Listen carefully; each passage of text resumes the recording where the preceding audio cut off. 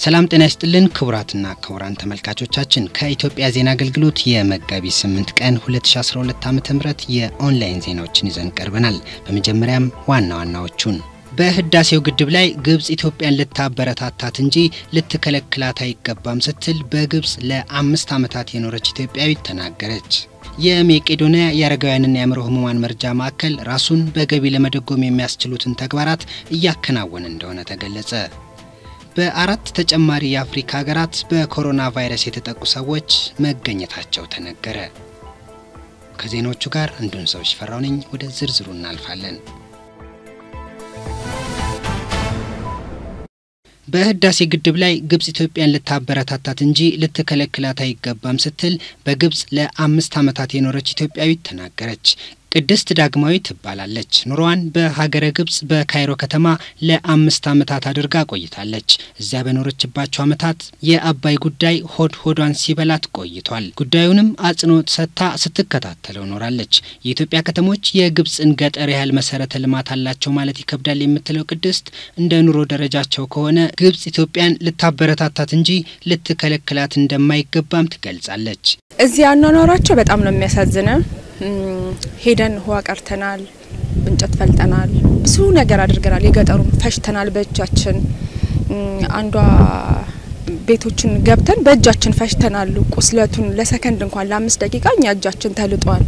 እና ግብጽ ደግሞ ገጠሩን አይቼዋለሁ። ገዳማትን ስትሄድ የግብጽ ገዳማት ገጠር ነው ያለው እና ገዳም ስትሄድ አይቻለሁ ገጠሩን። ቪላ ቤት ድረስ G+1 ቤት ነው የሚኖሩት። መብራት አይታሰብም አላቸው። መብራት አህያ አይደለም መኪና አላቸው ገጠር ማለት ነው። የኢትዮጵያና የግብጽ የመሰረተ ልማትና የኑሮ ሁኔታም ሊነጻጸር እንደማይችል ቅድስት ትናገራለች። በፍጹም በምንም አይገናኝም። ኢትዮጵያና ግብጽ በምንም ልናገናኘው አንችልም። የማናገናኘው መቼ ነው መሰለ? አባይ እግዚአብሔር እንደ እግዚአብሔር ፍቃድ ተገድቦ እኛም እንደነሱ ወደ ሁሉ ቦታ ወስደን መስኖ መብራታችን በቃ እግዚአብሔር ሁሉን ነገር ሞልቶልን ያኔ እኩል ስንሆን ነው ልናነጻጽረው የምንችለው። አሁን ግን ምንም ልታነጻጽረው አትችልም። እነሱ በአባይ አላቸው፣ ሀብታሞች ናቸው፣ ጠግበው ነው የሚበሉት። ባይኔ አይቻለሁኝ እኔ። በግብጽ የኤሌክትሪክ ኃይል ያላገኘው ህዝብ ብዛት ከአጠቃላዩ 7% በታች መሆኑንና በኢኮኖሚ ደረጃም የቀይ ባህርን የጨው መጠን በማጣራት ለመስኖ መጠቀም የሚያስችል አቅም የከርሰ ምድሯ የማጣራት አማራጭም አላቸው። ይህንን የተመለከተችው ቅድስት አባይ ለግብጽ ብቻ ነው የሚገባው የሚለው አስተሳሰብና ግድቡ መገንባት የለበትም የሚለውን ክርክር ግለኝነት እንጂ አሳማኝ አለመሆኑንም ትጠቅሳለች። ህይወቴን ሰጣለሁኝ ለአባይ ማለት ነው። ለምን ከአዲስ አበባ ተነስተን በጣም ብዙ ሀገር ሄደን ነው እዚህ መጣ ነው ገባሩ ወንዞቹን እንትን ይያለን ማለት ነውና መብራት የሌለበት ነበረ። ብዙ ብቻ ከምልህ በላይ የገጠሩ ህብረተሰብ ብዙ ነገር አለ ገባክ አይደል?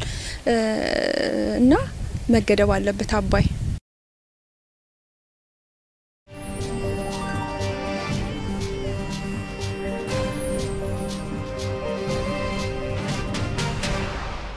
የመቄዶንያ ያረጋውያንና የአእምሮ ህሙማን መርጃ ማዕከል ራሱን በገቢ ለመደጎም የሚያስችሉትን ተግባራት እያከናወነ እንደሆነ ተገለጸ። ዳዊት እውነቴ ተጨማሪ አለው። የመቄዶንያ ያረጋውያንና አእምሮ ህሙማን መርጃ ማዕከል ራሱን በገቢ ለመደጎም የሚያስችሉትን ተግባራት እያከናወነ እንደሆነ ገለጸ። የማዕከሉ ቦርድ ሰብሳቢ ዶክተር ጸጋይ በርሄ ለኢዜአ እንደገለጹት ማዕከሉ እየገነባ ያለውን ሆስፒታል ለገቢ ምንጭነት ለመጠቀም እቅድ አለው። 3600 ካሬ ሜትር ላይ እየተገነባ ያለው ሆስፒታልና የአረጋውያን መኖሪያ 1.2 ቢሊዮን ብር እንደሚያስፈልገው የቦርድ ሰብሳቢው ተናግረዋል። የገቢ ማስገኛ ብዙ ፕሮግራሞች አሉን። አንዱ ለምሳሌ በአሁኑ ሰዓት በመሰራት ላይ ያለው በ3600 ያረፈ አንድ ትልቅ ህንጻ እየሰራ ነው። በህንጻው ላይ ለአረጋውያን መኖሪያና 1200 አልጋ የሚይዝ ትልቅ ሆስፒታል አለ። እሱ አንዱ የገቢ ማስገኛ ነው። ይህ የመጀመሪያው ህንጻ ሲሆን ሌሎች ህንጻዎችም እንደዚህ በተመሳሳይ ተሰርተው ለክራይም እንግዳ ማረፊያም ለሌላዎችም በማከራየት ትልቅ የገቢ ምንጭ እንደሚሆን ነው ተስፋ የምናደርገው። ማዕከሉ በሚሊኒየም አዳራሽ ባካሄደው የገቢ ማሰባሰቢያ መርሃ ግብርም የተለያዩ ድርጅቶችና ግለሰቦች የተለያየ መጠን ያለው ገንዘብ ድጋፍ አድርገዋል። እስካሁንም በተሰበሰበው ገንዘብ ሆስፒታሉ ግንባታ ሂደት 20% የደረሰ ሲሆን ለዚህም የተለያዩ አካላትና በጎ ፈቃደኞች እገዛ እያደረጉ እንደሆነም ነው ዶክተር ጸጋይ ያነሱት። ማዕከሉ ሲጠናቀቅ ከአረጋውያን መኖሪያ በተጨማሪ 1200 አልጋ የሚይዝ ሆስፒታልና 120 የመኪና ማቆሚያ ቦታ ይኖራል ተብሏል። በድጋፍ ማሰባሰቢያ መርሃ ግብሩ ላይ የተገኙት የማህበረሰብ ክፍሎች ለማዕከሉ ድጋፍ ማድረግ የዜግነት ግዴታችን ነው ሲሉ አስተያየታቸውን ሰጥተዋል። ጸጋይ አክሊሉ ይባላል። በሙያው ሰዓሊ ሲሆን በማዕከሉ አእምሮ ህሙማንን ለ2 ዓመታት ያህል ስዕል በማስተማር የኪነ ጥበብ ሕክምና እየሰጠ ይገኛል። በተለያዩ አእምሮ በተለያዩ ህመም በተለያዩ ድካም ለሚሰቃዩ ወገኖቻችን በጎ አድራጎት መስጠት አለበትና እንደ ሰዓሊነትም ለሰዓሊዎችም ለአርቲስቶችም ማስተላለፈው ምንድነው ስነ ጥበብ ለማህበረሰቡ ትልቅ አገልግሎት እየሰጠ የሚሰጥም ነገር ስለሆነ ይሄንን ነገር ተረርተው ሰዓሊውም ባቅሙ ቲያትረኛውም በሚችለው ዘርፍ ሁሉም ሰው የቅድስት ሥላሴ መንፈሳዊ ኮሌጅ ደቀ መዛሙርት ኃላፊ የሆኑት አባ አክሊሉ ገብረ እግዚአብሔር በበኩላቸው በሃይማኖት አስተምሮ ሰዎችን መርዳት ግዴታ ነው፣ ሁሉም ሰው በሚችለው አቅሙ መርዳት ሲችል ነው ሃይማኖተኛ ሊሆን የሚችለው ሲሉም ገልጸዋል። አንድ ሰው ሃይማኖተኛ ነኝ ሲል የሃይማኖት መገለጫዎች ከሆኑ አንዱ ማድረግ ነው፣ መርዳት ነው ማለት ነው። በሚችለው በየትኛው መርዳት ሲችል እሱ መንፈሳዊ ግዴታውን ወይም ደግሞ ሃይማኖታዊ ግዴታውን ተወጣ ማለት ነው። እንደዛ ብለን ነው እኛም እንወስደው። መቅዶኒያ አረጋውያንና አእምሮ ህሙማን መርጃ ማዕከል በ2004 ዓ.ም በአቶ ቢኒያም በለጠ አማካኝነት 40 አረጋውያን በመኖሪያ ቤቱ በመንከባከብ ነው የተጀመረው። አሁን ላይም ከ2000 በላይ ለሚሆኑ ራሳቸውን ችለው መመገብ መጸዳዳትና መንቀሳቀስ የማይችሉ አረጋውያንና የአእምሮ ህሙማንን ከየጎዳናው በማንሳት ድጋፍ በማድረግ ላይ ይገኛል። ማዕከሉ በአማራ፣ በኦሮሚያ፣ በትግራይና በሌሎች ክልሎች ከመንግስት ባገኘው ቦታ ቅርንጫፎችን ለመክፈት በዝግጅት ላይ መሆኑን ተጠቁሟል። የገቢ ማሰባሰቢያ መርሃ ግብሩም 8161 ያጭር የጽሁፍ መልእክት በመጠቀም የተከናወነ ሲሆን 80 ሚሊዮን ብርም ተሰብስቧል ተብሏል።